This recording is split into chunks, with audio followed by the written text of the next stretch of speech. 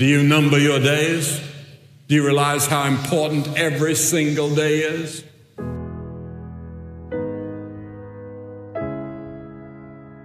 I want to speak tonight on the brevity of life. Do you know in the days of Jesus, as fast as a person could go was as fast as a horse could run. And that happened all the way until 1830, when we developed an engine faster than a horse. Think of that. Those hundreds and thousands of years, all as fast as you could go, was on horseback. Then in 1910, we developed a military aircraft that went 42 miles an hour. And then I remember very well, just like it was yesterday, when Lindbergh took off for Paris. And in 33 hours, he was in Paris, and we thought that was really something. Today, we get on a Concorde, or some people do, and they're there in 3.5 hours. You know, we've invented all of these modern things to save time, and we have less time than ever before. We have a lot less time now than my father and mother had in the horse and buggy days.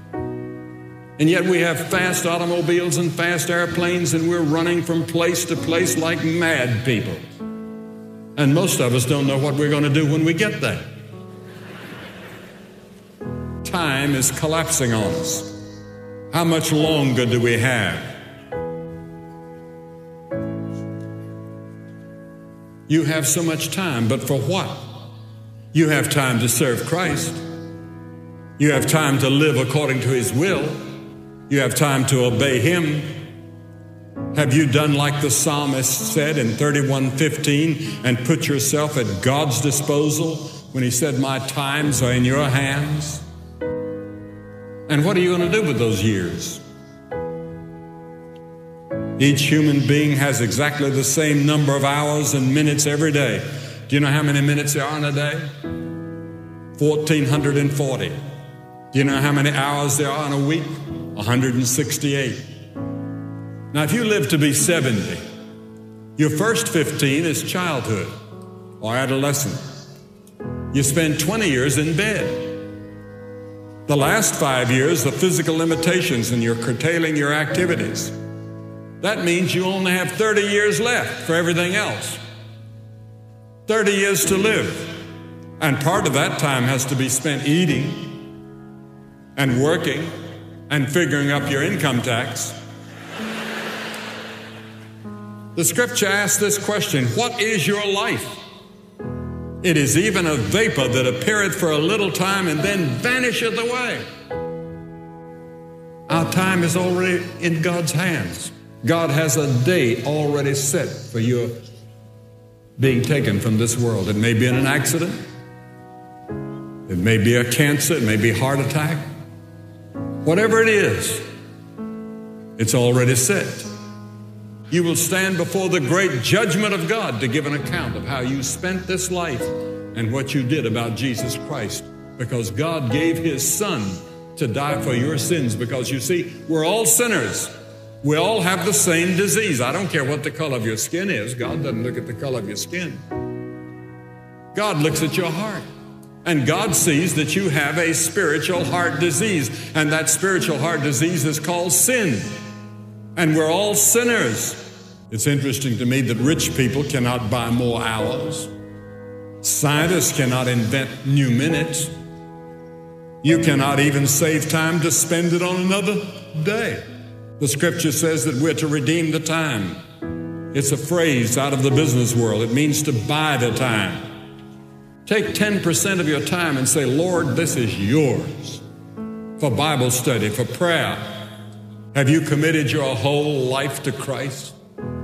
Has that ever happened to you? Oh, you say, "Yes, I've been baptized. I've been confirmed. I go once in a while to church. I think about God once in a while." But have you really committed to it? Are you totally committed to Him? And are you sure if you died at this moment you'd go to heaven? Are you certain your sins are forgiven? That's why Christ came and died on the cross and shed His blood. And God raised Him from the dead. And God raised Him from the dead.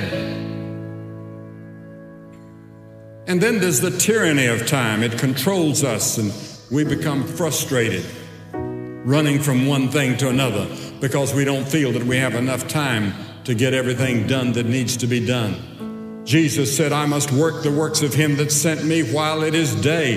The night cometh when no man can work. The night is going to come to you, and you won't have an opportunity to serve God.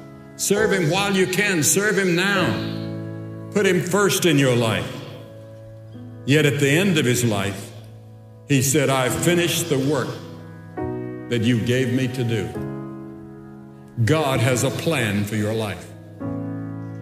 And you can finish it with God's help. And he'll give you a joy and a peace that you never dreamed existed if you put your confidence in him. Oh yes, when Jesus left the earth, there were people that needed to be healed and lives that needed to be touched. But Jesus said he had finished the work that had been assigned to him by the Father. God has assigned a work that only you can fill. You are unique. Nobody can take your place. And God needs you in his kingdom. Time can be our tool, but we can also be its slave. Even so, time is amazingly fair and forgiving. No matter how much time you've wasted in the past, you can still have tomorrow. Adlai Stevenson once said, it's not the days of your life, but the life in your days that count. You have to buy it. What is the price you have to pay? The price is that you have no time for certain things.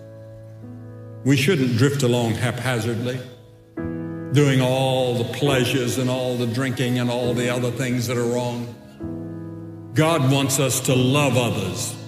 The main thing that he wants us to do is to love your neighbor and love people of another race. The one thing that distinguishes a believer from others is love that dominates your life. Your life should be carefully planned. Then there's the termination of time.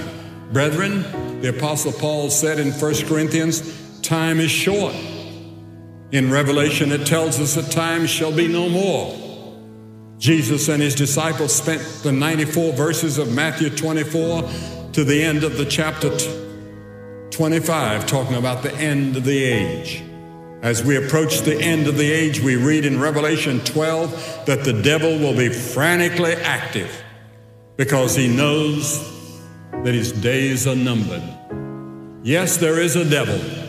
There is a Satan. He's a real person, and they're real demons. And they're going to battle for your soul tonight because Satan does not want to give you up. He'll battle to keep you in his kingdom.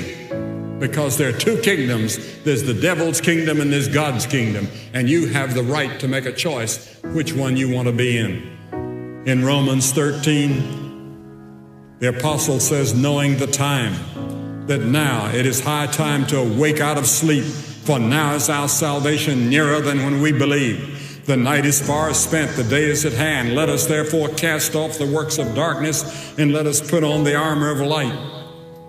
The Bible several times uses the phrase, the time is at hand. Jesus told us to discern the signs of the times. One of the signs is that iniquity shall abound. Pick up your newspapers and watch your newscast. Iniquity is abounding everywhere. Not just in New York, not just in New Jersey, but throughout the world. When the roll is called in heaven, will you be there? Is your name written on the book of life? Because the scripture says if your name is not on the Lamb's book of life, you'll never enter heaven. Your name right now is on what is called in the Bible the books. And under your name are all the sins that you ever committed, all the things that you've ever thought that are wrong, all of your intents that are wrong. It's all there, recorded, and will face you at the judgment. But when you come to Christ and present yourself wholly and completely to him as Savior and Lord, he blots out everything in those books and writes your name in another book, the book of life, the Lamb's book. Is your name written there? If my name was not written there and I didn't know it, I wouldn't leave this building tonight until I was sure. Because there may never be another moment like this in your life. This is your hour with God. And then the brevity of time calls for immediate action.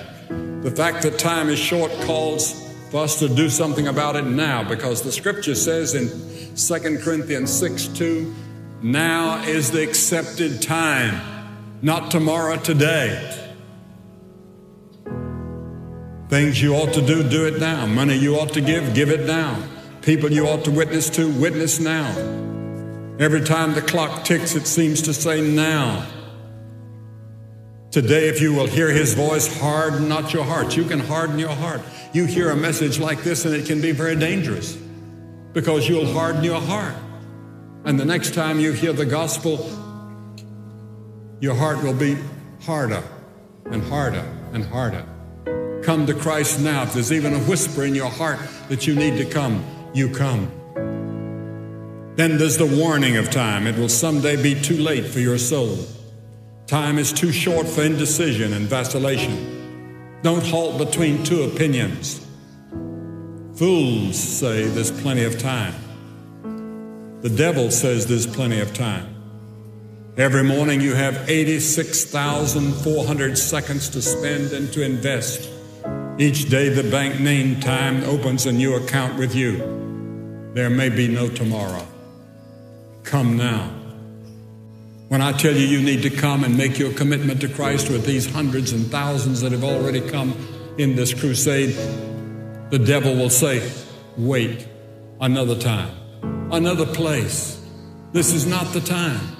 This is the time. The very fact you are here indicates it's the time. By some strange coincidence or providence, God has brought you here tonight.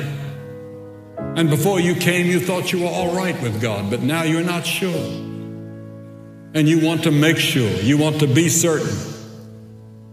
Yes, the devil always says, yes, do it, but some other time and some other place. God says, here and now.